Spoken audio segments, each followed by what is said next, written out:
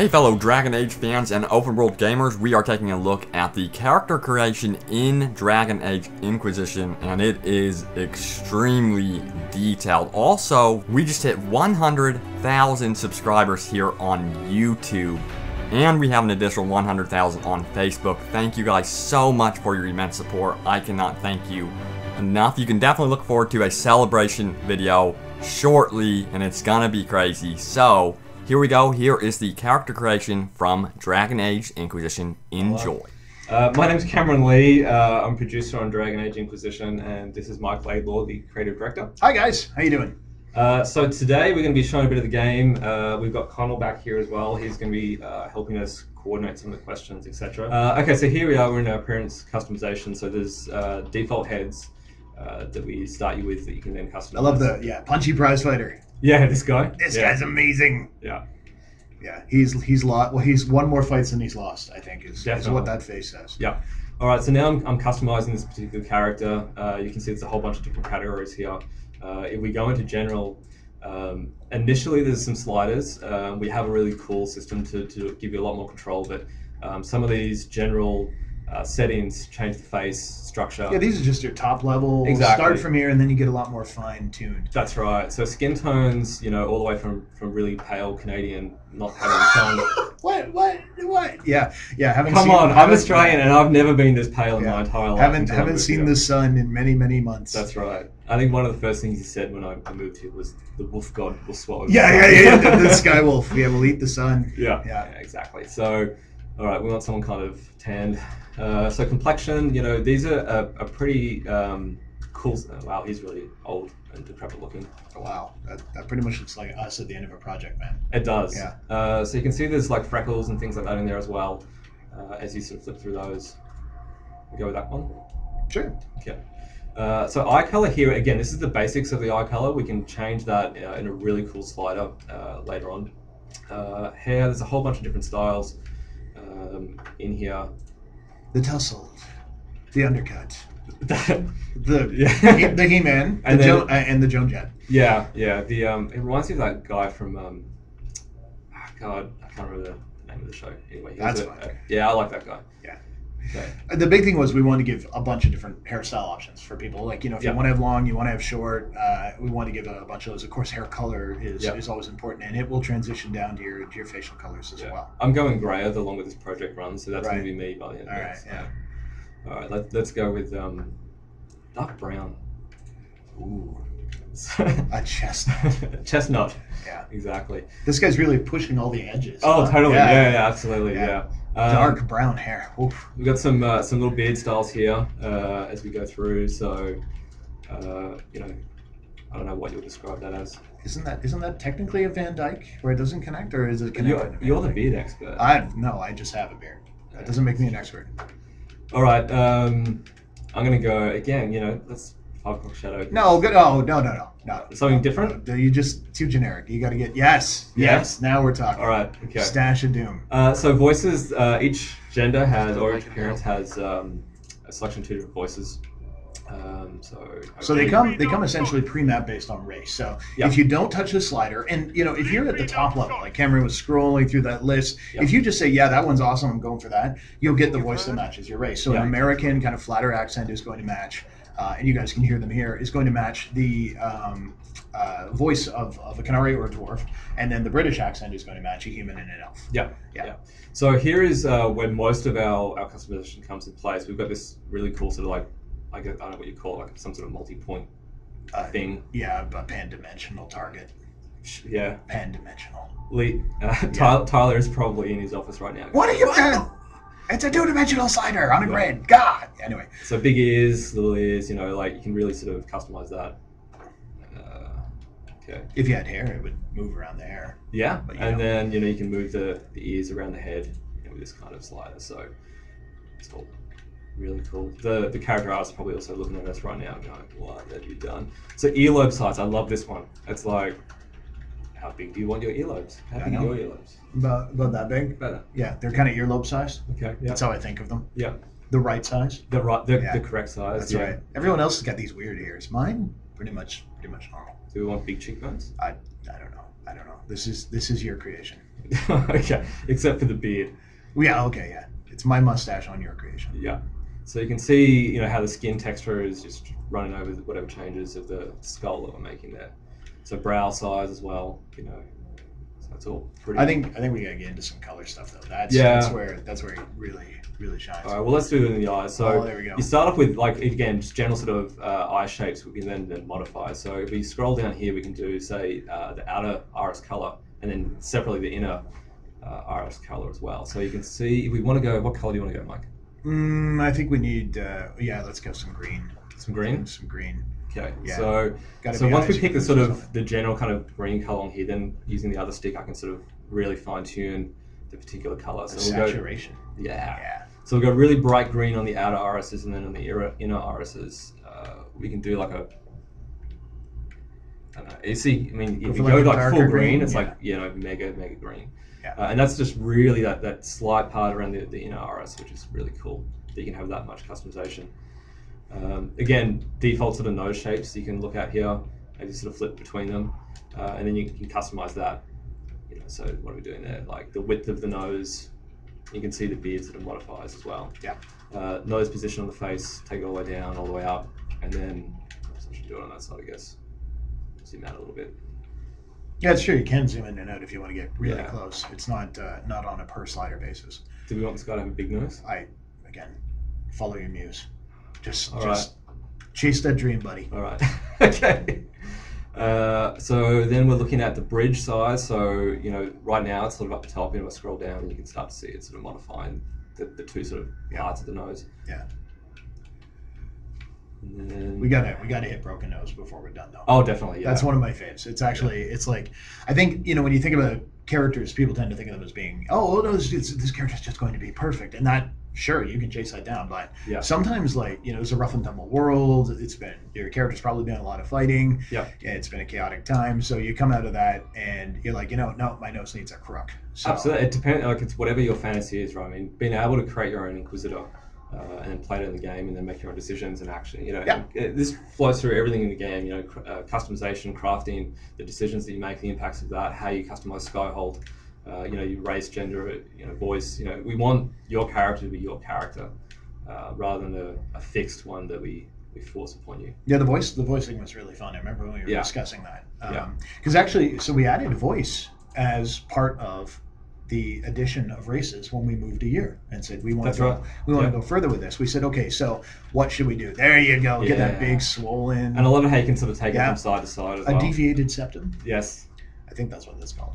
It looks really good on a dwarf. I'm not a doctor, but I play one on TV. Yeah, because dwarves tend to have your big florid nose. Yeah. Well, they don't have to, but I love that. Little teeth. Kind of looks like Freddie Mercury. Oh wow! Yeah. Yeah. Here we are. So this having a beard is not so good to show off the lips, but anyway, we can sort of show it off. So you can hold the. I'm going to go back out. I'm going to take off our beard for a sec. So where was that again? General. It's in general. Yeah. Okay. Where were we? Mouth and jaw. Okay. So you can see the mouth width is changing, the upper part of the mouth as well. And mouth position, you can take that all sorts of weird and wonderful. little pursed, yeah. Yeah. He's posing for his selfie now, I think. Oh yeah, definitely. Yeah. Getting the duck lips. Want full lips? Dude, again. All right. Man, you're not helping me. You're supposed to be creative. I'm giving you the opportunity to fulfill your fantasy, which apparently is a scruffy guy with green eyes. Yeah. Yeah. There's our jaw size going on. See the skin moving over that jaw there. Chin size. Zoom out a little bit. Double chin. I love this one. Yep. Yeah. Maybe just had a little too much Orleans cheese. Mm-hmm. Maybe had. Well, he's been finding all the cheese wheels in the game. And just been like, this cheese crushing dead bodies is delicious. So Adam's apple size as well, and you can do that for male and female, which is cool. Yeah. So why not? So some people are wondering if there are replication codes generated from this so that you can share your character with your friends for them to use. So replication codes is something we're looking at. It may be post-launch. It's still an investigation right now. Our hope is to try and integrate it with the Keep somehow, so it's fairly easy to do. But we don't have specific plans in place right now. But that's yeah, we're aware it's a very popular feature. At this point, it's getting it to the right venue for sharing them.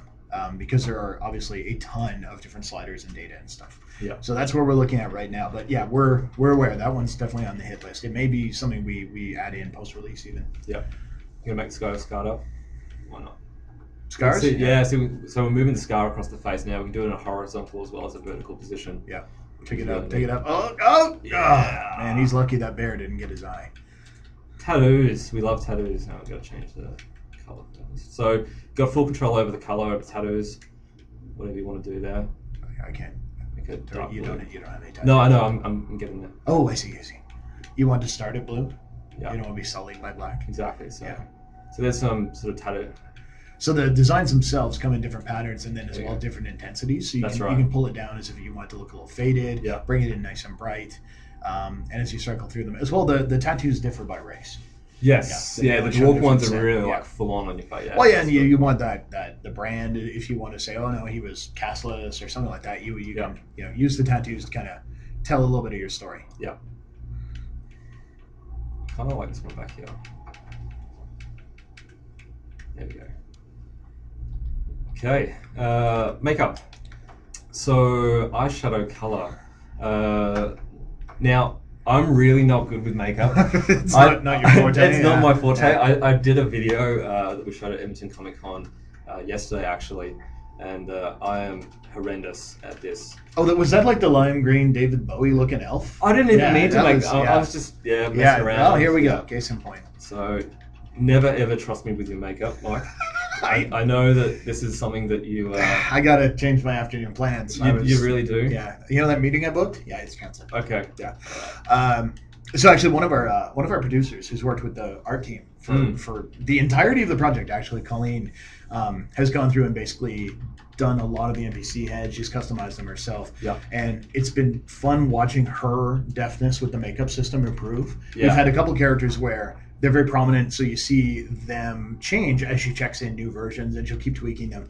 Yeah. And the makeup has gotten more and more subtle and a lot more natural. As she's That's like, cool. oh wait, I Yeah. figured out how to do this particular type of eyeliner mixed with blush with, and it's really cool because the system's been evolving over time too. Oh, you are. I'm so bad. Wow. Yeah. So put a bit of blush on this guy, but it's cool because the blush could be black, all these different colors, which is really neat. People are wondering if there's full body tattoos and if you can add beauty marks or moles. Or So full body tattoos, no, because the majority of the time you're in armor. So we decided to really focus on making the face the highly customizable part. In terms of beauty marks, the scar system, I don't think it actually has any beauty marks in it. I haven't seen it. Check. I don't think we do have those. Yeah. That is a good suggestion. And probably something we should look at. I love how you can change even the lip shine. How glossy it is. Yeah. This is the mid Vaseline application. What? Oh, this may not be showing our art in the best light. Yeah. Now here's the best part: you can back out and reset and lose all those changes, so that your poor guy doesn't look like he went headfirst into a cosmetics factory. Exactly. Well, how about we do that? How about we go back to the main menu? We did say, and then we can do another character. Okay. All right. So, what race do you guys want us to do next? So, we just did a human. So, pick between an elf, dwarf, and a canary. Yeah. And we'll probably do a female, I think. We've heard a lot for canary, especially the horns. All right. Horns. All right. Mind if I do this one? Sure. Mix it up. Maybe not. Makeup is applied. Yeah, that'd be nice. Yeah. There's a fun little thing. The race you get, or the gender you get at the start of the game is randomized. Yes. So it's like just, I don't know, you're going to get a set of cards. It is the bumpers to switch them. Let's see. Doesn't matter for Keratin. We'll go Canary Mage. Yeah, I like Mage. There we go.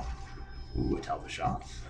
And then again, to talk about it. So when you're playing here, right now, we're not logged in to the Origin servers. We don't have our account set up. So we're getting only the option of the default world state. Yes. How it works if you are signed in on the Dragon Age Keep and you've used it, the beta people are probably familiar, is you can promote one world state to basically be your primary. Yes. And to say, this is the one I want exported.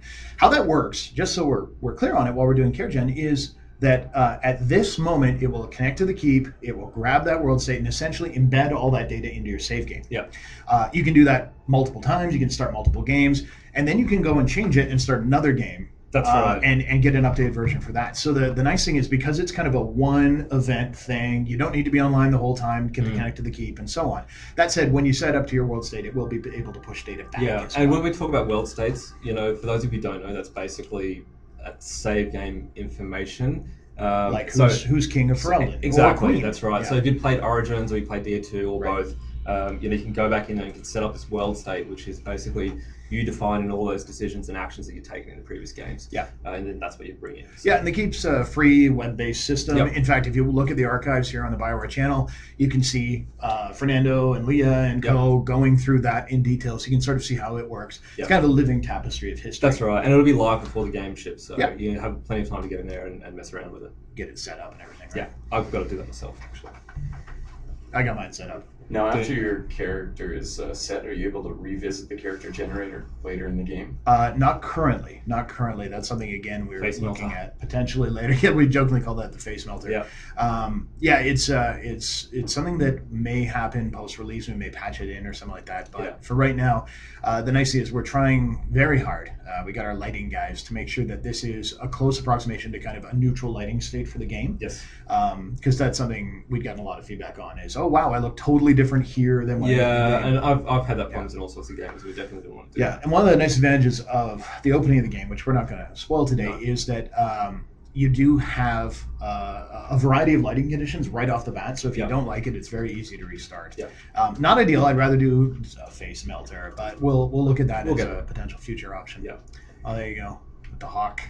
Now, this one's always a popular question. Can I have a Canary without horns? Yes. Sten style? Absolutely, you can. And You can have take a look at hornless that in and detail.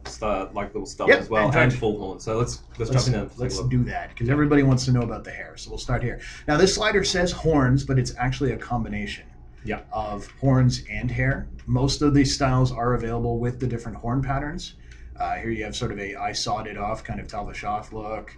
I love here's that one with that's all the kind intricate of, sort of it's patterns been on the inlaid, metal, and then apparently the tip's been broken off. Again, kind of a nice layered look, some studding, I guess, if you want to win at a headbutting competition. Well, Forward curls. There was still, remember that guy down at PAX a couple of years ago? Someone was like, did the Canary have like a headbutt special ability? And I was like, what? Yeah. Oh, that should be great. Yeah. Well, you can make a warrior in charge. That's true, That sure feels pretty. Here we go. Now we're into the asymmetrical breaks. That's that's really cool. I fell off the back of a hay wagon. Yeah. Here's the I fell off the back of the hay wagon the other way with a new hairstyle. Backwards. Symmetrical. Yeah, exactly. She had to pull herself out of that. Yeah. And this is more into the spaces, the Cerebos or the some of the Talvashoth Raiders in DA2 where they quite deliberately sawn off their horns. Yeah. And then we get into the hornless variations as well. So you have a variety of different shapes and styles and metals. Cool. So I know that one was a pretty popular ask. I've actually, on Twitter last night, I was seeing a lot of people asking about the skin tone of the Canary. Sure, okay. So let's dig in on that. So the Canary, they definitely have a very different skin tone set than we have. You run to a fairly pale kind of gray there. Pull through the different grays, and then you head more into the bronzy territory, closer to what Sten's color was, with that slight green tinge. A little bit more pink, and then all the way down into kind of this dark bronze, and then right there for almost this like jet black look, which can be really striking. Give them red eyes. You go into like the more traditional Canary kind of white hair or blondes. Like a horn a lot of people are a lot of people are very curious about hair color. We bandied about whether we'd restrict to white or something like that, and we decided no, it needs some variations, but obviously not the full range that the humans have or the elves. Do you want to do female voice? Yeah, absolutely. So our two voice actors, you've probably seen Connell get spit on various times by one of them. So good. But of course for the American voice, which would be the one you heard first, Sumali Montano is Somali. Sorry, I said it slightly wrong there. Is voicing him. So again, your two choices, able to switch between some nice sample lines, get a sense of the lip sync in motion as well. All right, we'll come out of here. Now, Now are we beyond able to that, adjust the body type at all? We have a number of questions about that. oh, body type. So people keep asking about body type, and yeah, totally fair question. We had to make a choice between kind of racial variation on the body types or slider variation on the body types in terms of how we decided to build it. The takeaway for us was that having all the races and the genders be different heights and different sizes was more valuable than having like a slider-based kind of body shape. And that, I mean, obviously we've got a lot of data in the character creator, so we'll let us double down. Absolutely, yeah. So a female canary, for instance, just towers over even a human male. There are few conversations quite as stark as a female dwarf talking to a male canary, because that's just that their necks are all craned. And of course, that was pretty challenging because we had to build specific systems to make them properly meet up and to head look over the course of all dialogues. So makeups share the same basic shape and style over the course of the two, but as noted, we also have the there's scars, thickness, chin shape. So again, female characters, as Cam noted, do have Adam's apples as available. And as we go through the canary, a lot of people tend to forget they do have pointed ears as well. So we can have them. Nice thing, of course, is that with the more outwardly focused ears, like on elves and stuff, you can put that level of bend onto them and get that kind of thing. Elves, of course, are a little bit larger, so you can really see that stand out on the character. Now, one question that would pop up here is, where's tattoos for canary? Right? Obviously, that's the biggie. Where are tattoos? Well, canary are a little bit different from every other race. They kind of got their own set of equipment when it comes to headgear. So rather than giving you like kind of these permanent tattoos for them, instead they wear something called Vitar. Vitar is essentially this highly toxic to anybody but canary material, and it's applied like a war paint almost. You can hide it with hide helmet if you don't want to see it, but it looks really rad. You get different combinations and patterns, and they all have different effects. So are you saying that pattern will change depending on the headgear? Absolutely. So you equip it just like it's a helmet. So instead of helmets, all canary wear Vitar, and everyone else gets their range of helmets. So it gives canary kind of something kind of special. We wanted to do that because, well, they're new, they're cool, they're exciting.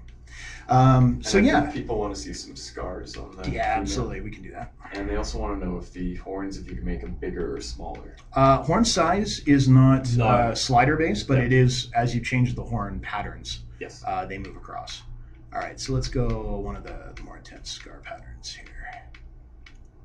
That one. And then you can do the intensity, so that will dull it down. Yeah, you dull it down, pull it back up, and then of course motion comes around. If you want to get to the edge of the lip, look like she has survived a battle axe to the side of the face. And when the throat with that. Oh yeah. Pull it so down. Close to the jugular. Yeah, pull her up here as well, up into the eye territory. Yeah, that's cool. Yeah, and of course you can see the light response coming off of that scar is absolutely different from the regular skin. Yep. Are we able to see different types of lighting in the character creator so we can see what Cameron's glam makeup looks like? We've actually, so the lighting in here is a custom stage lighting that we built.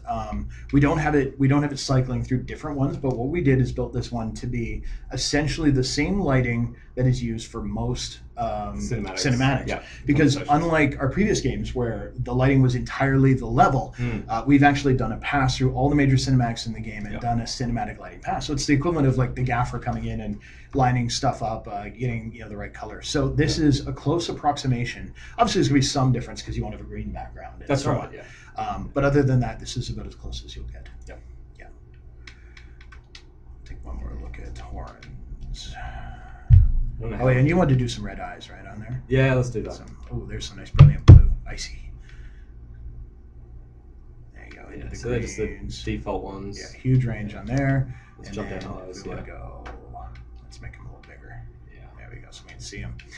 I love how you can rotate the eyes, change the style. Yeah. There's unibrow eyebrows. I love those. There we go. So there's a nice kind of good example of the different colors in between. Yeah. The inner iris, of course, will change. We can go into I love when you do it white. or So it's like a red around the outside and a white in the middle. If we get more into like a Sten territory where you have kind of this rich violet with a little bit of red on the outside, that starts to look a little more into that territory. So again, all characters can have this. It maybe a little fantastical for humans, but hey, it's your character. Yeah. Maybe you were hit by a random spell. It's a chaotic time. It is. Absolutely. Are there any post-game character customization unlocks? As in, do we unlock As in, more if you stuff beat the when game, we beat do the you game? get more stuff? No, we want to give you everything right up front. Obviously, when you beat the game, you can come back and try a different race, but it's all available right from the get-go. Seemed kind of a strange place to lock it behind. And do you know how many options there are? So I think it was something like, I need to double check. Aaron's probably going to slap me, but I think it was 62 variables. And then in terms of like what each of these categories are here, but then in terms of combinations, like it's billions. Like, I mean, even just in colors. Yeah, there's a this spectrum right here is enormous. What is that? Like, how many is that? And then with the multi-point on each of the sort of the cheekbones and the eyes and the ears and stuff like that. And hey, while we're at it, eyelash style. We didn't show this earlier. No, I didn't show that one. You want big, thick fan, full, little. Maybe it's Maybelline. Maybe she's born with it. These are all about what? I grew up in the '80s. I'm allowed to say things like that.